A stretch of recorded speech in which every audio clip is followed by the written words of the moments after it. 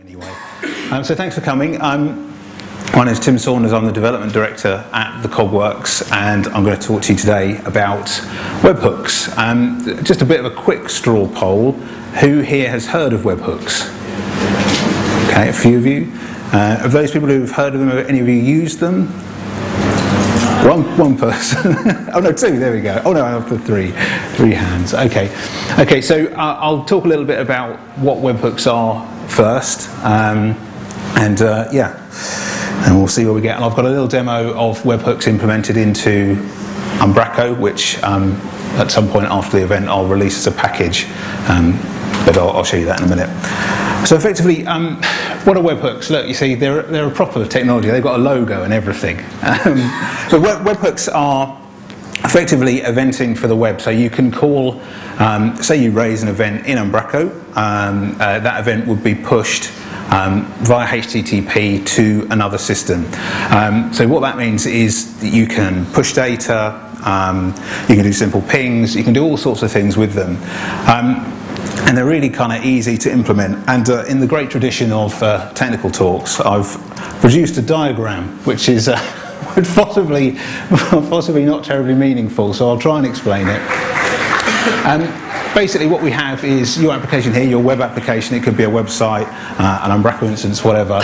And that's normally made up of, you have API and events. You might have some web services that allow people to push data in or grab data out. You might have some feeds, RSS, that sort of thing. Now, effectively, these two little things down here, these are your webhooks. And I've put them down kind of near the events because what they represent is the ability to, I've started. What they represent is the ability to raise an event in your application and then for an application to subscribe to that event, which is a simple kind of URL. And when they've subscribed to that event, when that event is raised, HTTP post goes over to them and they can do something with that data or that information that's come across to them. Now what they could also do is have webhooks themselves. So you can chain them together and create whole pipes of functionality with webhooks acting as the communication between each application that you've got. So your Umbraco publishes a bit of content, pushes it via a webhook to the subscribing application, and then that subscribing application does something with that information and can push it off to other applications, other services, until you've got a whole chain of functionality. I mean, an example might be something like Twitter. Now, I don't think Twitter implements webhooks or allows you to get to it in that way, but it would be a fantastic way of getting tweets out and that sort of thing. So when something happens, send an email, send a tweet, do what you like. And there's tons of services on the web that allow you to write little sort of micro scripts which you can subscribe to webhooks with, and they can process a bit of data and do whatever you like.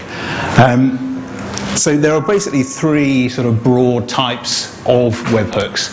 Pings, which tell the subscribing application that something has happened, and then it's up to that application to do something.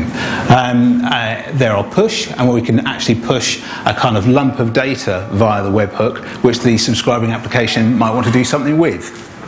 And then there are webhooks that process, so that you push your data to that application, and it might do something with it, call further webhooks, return some data, because they can be two-way as well, because effectively, because all they are is a HTTP post, they can also get data back from the response from the other application. So you could push some data to it, say, I don't know, something which checks for spam or for robots filling in your form. So when something's published, you can push that data up, analyze it, and then the webhook can take that data back in, or perhaps it calls an API into your application. So they're really, really flexible and powerful. And the important thing about webhooks is they are not hard to do. They're not hard to implement at all. Effectively, webhooks, because they're just HTTP post, they could be one line of code in a lot of applications.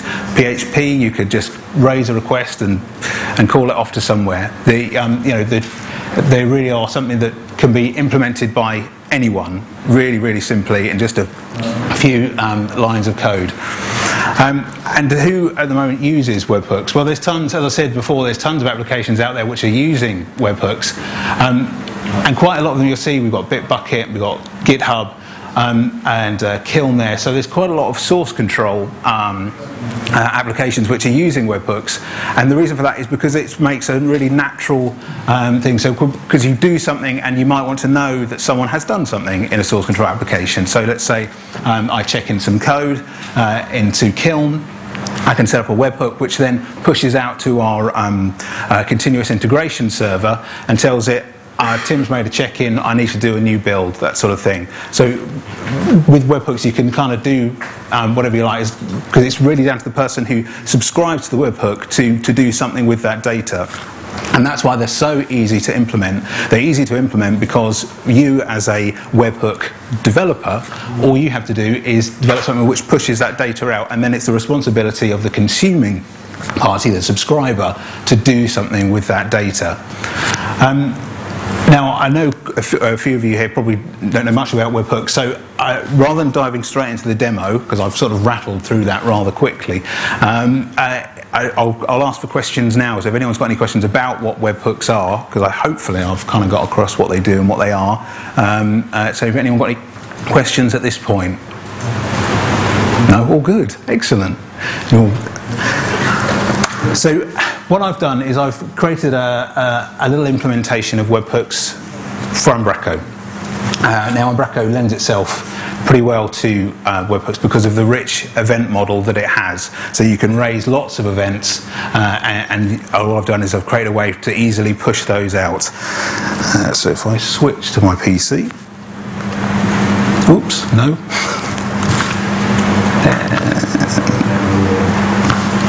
There we go.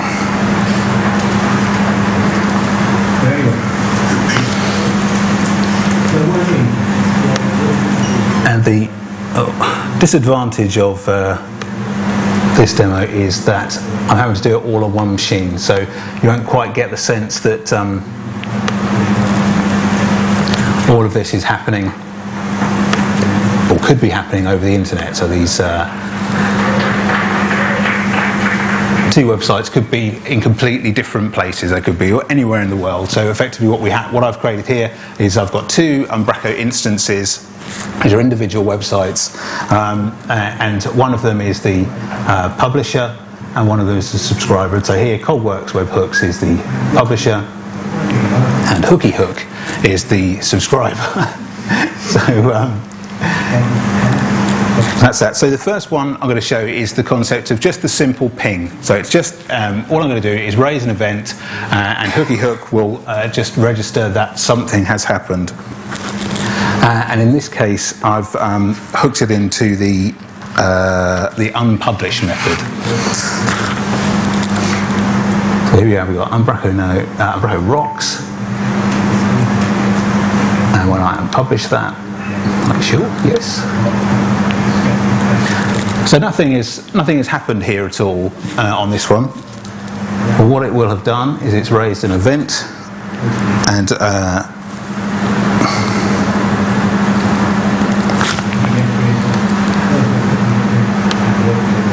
what the event has done is it's just logged it in the log table of Umbraco of the subscriber.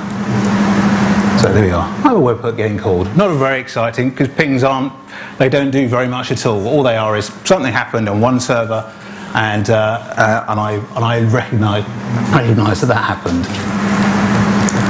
So as we get onto slightly more interesting webhooks, we've got pushing data. Now obviously in Umbraco we can hook into all sorts of different types of events, not just publishing of content, although that's the most natural area. Umbraco of course has events around everything, and so we can in fact recognise when someone's editing a template. So here we have the normal template on here, and they're just the same pretty much. But again, I'm going to raise an event when I've made some additions to this template here.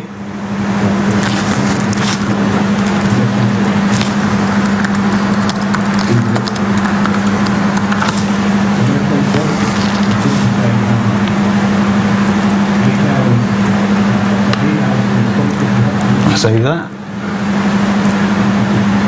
Oh, don't log me out.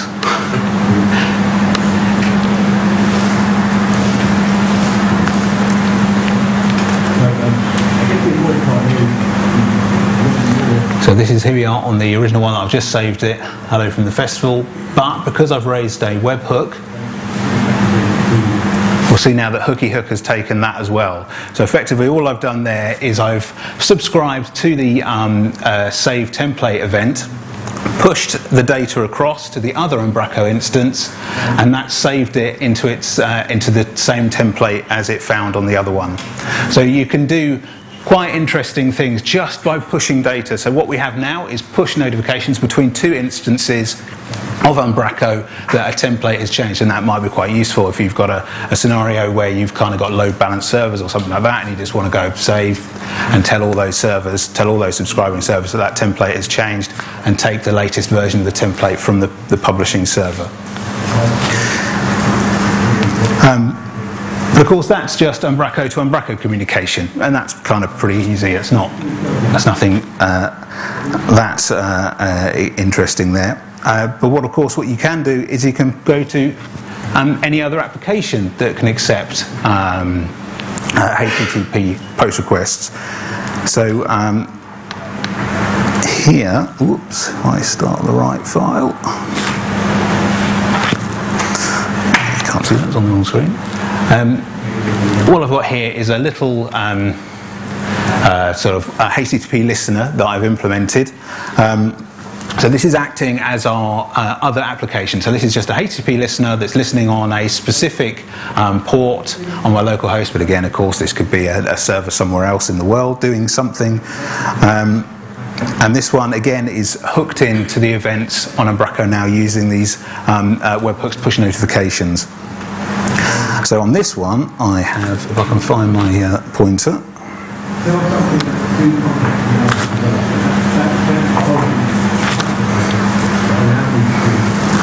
So this time I've plugged into the publish event.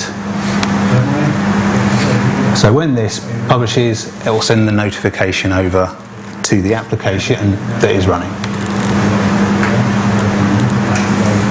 And with that, nothing happened. Excellent.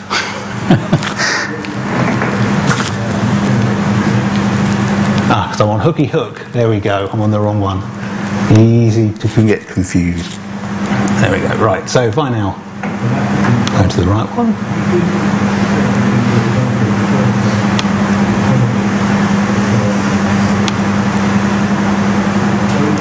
and I invoke the publish event, which that one is subscribed to. Content item. Umbraco Rocks has been published. Unfortunately, the sound's too low. Here we go. I'll turn it up a bit.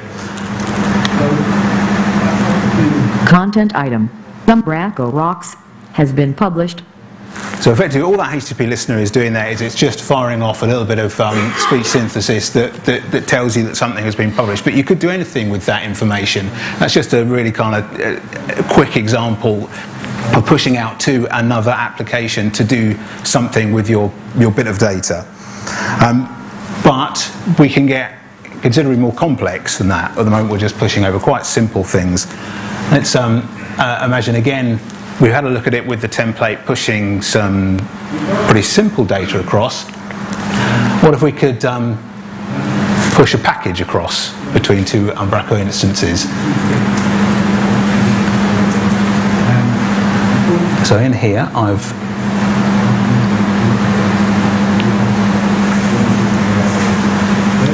pre-set up a package called test.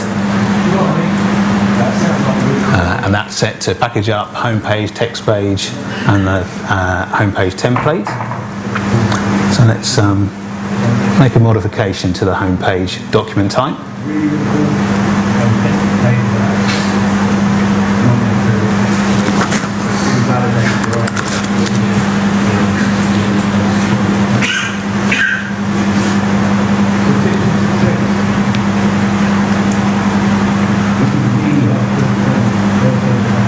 So now in the generic properties, of course, it already exists. Excellent.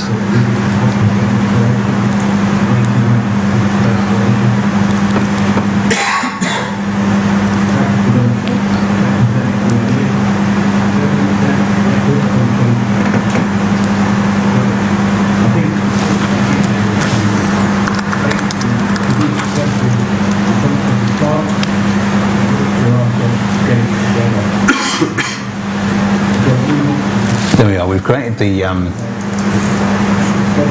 property type on there, and if we have a look at Hooky Hook,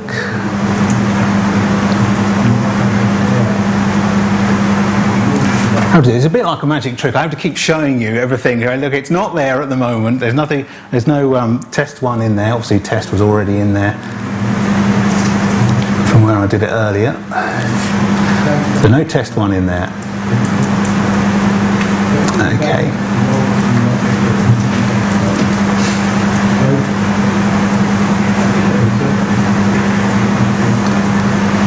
If I save and publish this package, I've raised the event saying that a package has been created and told it to push the data over.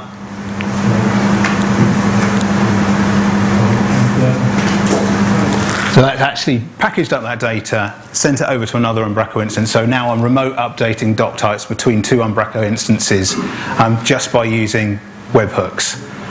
Now, so that's all relatively easy to implement because I'm hooking into the rich API that Umbraco already has. And that's why Umbraco is such a great candidate for webhooks, because you can chain together quite complex and rich functionality just by using the Umbraco events. And we could have a scenario where we had multiple Umbraco sites, one that pushed some data across, one that did some processing, raised another event, pushed it to another one. You can have some really quite complex chaining scenarios, and that's really the power of webhooks, is that they're so simple to do that you can easily create quite rich chains of functionality all across the internet between your web applications. Obviously, this is just kind of demo code, so don't expect me to release Courier via webhooks anytime soon. So, but it's just an example really of being able to hook into Umbraco and being able to do some quite interesting things. So what I'll do now is I'll show you kind of how that all works. So we can get his Visual Studio onto the screen.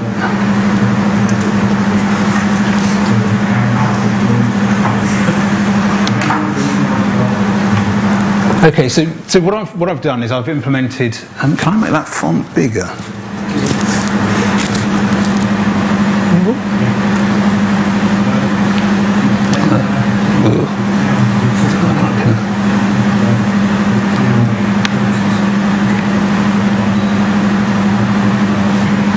A bit easier to see. So anyway, so the framework that I've created just allows you to create webhooks really easily for Umbraco, just in a few lines of code. And what you'll see here is we've got just a simple class, which is the thing that sends out the notification, the push notification to the subscriber. And you see that I have here what we call an event binding attribute, which allows us to tell it which event that you want this to fire on. So this bit of code will now be fired whenever you call the after unpublished, because this is the ping one I showed you very first off. And it's pretty simple. All it does, it has a GUID, so the system knows which one it is. And all it does is it just grabs a collection of data. It's exactly the same as if you were programming against the application base, not application base, the application, whatever it's called, in Umbraco, where you register your events normally for Umbraco. And it just allows you to work in exactly the same way. You can get out the sender, which is effectively the document that raised the unpublished request, and you can pull values out of that. So say name, ID, URL. So you can tell it which data you want to push over, because you don't want to just. Sometimes you may not want to push absolutely everything. Sometimes you may just want to push a couple of different fields. So this way you can configure it exactly how you want. I just want to send the name, the ID, the URL of the document that has been unpublished. And then we just tell it that we want to execute the webhook. Now, the webhook system that I've plugged in here, it's all threaded. So you'll notice when I was publishing, there was no real delay on what I was doing, because that can be a concern sometimes with webhooks. What happens if I had 1,000 subscribers and it had to go and send 1,000 HTTP posts whilst it was doing the unpublish or the publish, we might have a blocking scenario there that it would take a long time to get through. So what I've got here is I've got something that just spins off another thread, does the webhook sending, and then comes back into Umbraco when it's done. And let's see, I'll make this a bit smaller. I'll get the right one. There we go. I'm not entirely sure my Windows machine understands my multi-gesture trackpad. Let's make this a little bit smaller.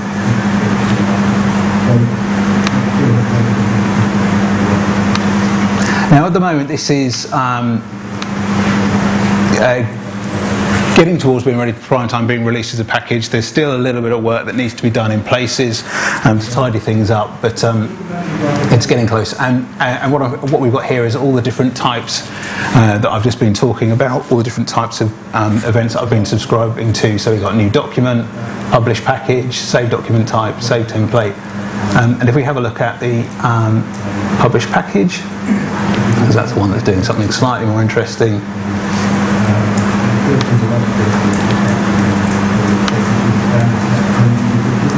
Again, same principle, but all I'm doing is I'm just grabbing out the contents of the zip file that gets written when you publish a package and sending that up over a post request. So the subscriber can do something with that data. In this case, it just installs the package on the other Umbraco instance.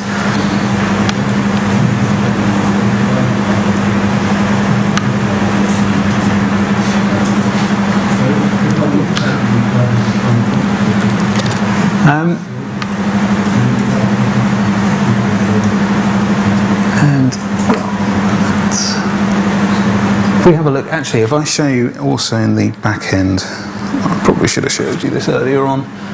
This is one of the bits that needs a little bit of polishing. Is what you can see in Umbraco, if I go to the right one, which I'm not in hooky hook. Developer. So this is the one, so the system knows which ones have been, which events have been hooked into, and it just tells us that we have, these are the webhooks that have been set up, and it tells us what the subscribers for that particular webhook are. So this is the bit that needs to be polished a bit, because at the moment it's a bit unwieldy, because it will be a great big long list, so we just need to turn that into a thing so you can have a look at the individual subscribers. Now, one of the interesting things that this will also do is, another concern with webhooks is what happens if lots of people register webhooks and their servers aren't there. You know, it could keep failing. So what this has got is a system in it whereby it will try, well, an arbitrary number, it's set at 5 at the moment, but that will be configurable, say 5 or 10 times, and if it gets 10 fails back, then it will just delete that subscriber from the list, so it won't keep trying to do it forever. So it will kind of manage some of the subscription aspects for you, so you don't have to worry too much about a lot of the infrastructure like the threading. It just takes away some of the worries that sometimes people have with webhooks. And that's it. That's a bit of a kind of a whistle-stop tour of webhooks. I guess you probably maybe have some questions about what webhooks are for and what they can be used for. So I'm happy to take some questions. Yes, this one. How do you wire the two together? Which one is which? What do you mean? So for example, with the publisher, we're publishing. How do we get it to the subscriber? The URL, do you set that somewhere? Yes. Yes, at the moment there's no, well, there is, I have a base web service that allows you to set up new subscribers, and you just pass in the GUID and the endpoint that you want the webhook to fire to. However, there is if anyone can spot the problem I might have with that, is obviously the endpoints are going to have slashes in. When I was implementing it in base, I didn't think it through, and of course base interprets the slashes as other parameters.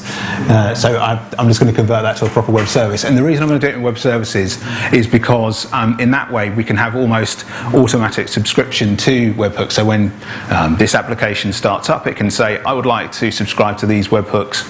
And when it shuts down, it can delete itself. It can delete the webhooks that it's subscribed to. So you could almost have sort of a system where it can come up, listen for push notifications, and then when it doesn't want to listen to them anymore, it can go back down again and turn those off. So yeah, so at the moment there's just this will be this is will be a database table, but for the purposes of demo, I've done it in a XML file because I can tell the repository which provider to use. We're using the XML one at the moment. And you see here we have webhook ID. This is the ID of the subscriber, so the subscriber gets sent that back when it subscribes. It gets sent back a GUID, and so it can send it back again and say, I want this particular subscriber deleted now. And there we are, the endpoint, that's where the webhook gets sent to. That's where the subscriber endpoint is. That's the fail count, so as I say, that's the number that it'll just count the fails that it has. That can either be ignored, you can just keep letting them fail forever, or we can set that number to tell it to stop trying after 5. And it will be hooked into the member system within Umbraco as well, so you can restrict your subscribers and webhooks by only people who are registered with the site and that sort of thing. So yeah, so that's how you hook it up. Any more? Oh yeah, it's gone. The examples you're doing here. Yeah. When you release it, will you release that as like some example? That's right. Yeah, I'll release everything is here basically. I'll even release the little HTTP listener, so you can use that to test your sort of webhooks, see what comes over, and fiddle about with it, and do what you like really. Any more questions? We're all comfortable with webhooks? We know what they do and. Cool. Oh yes, go on, Alex. Have you looked into leaving the connection open? Having it as a whatever it's called. Just like a long running connection. Yeah. So that you could keep sending data over it. Yeah, theoretically, not in this implementation, but I don't think it would be terribly hard to do that, to be honest. I said not really knowing how, having looked at it. So the developer answer can't be that hard. He says after 3 months of coding all night. Yeah, so any more? I mean, presumably it's the same restrictions about size of HTTP posts. That's right. Yeah, that's exactly it. Yeah, so it's the thing is with webhooks, they're not a standard or anything like that. They're just a kind of a pattern, a way of doing things that a few people now are beginning to sort of get behind and say this is the thing. Well, hence the logo. So someone's done a logo for it, so it's official now. Any more?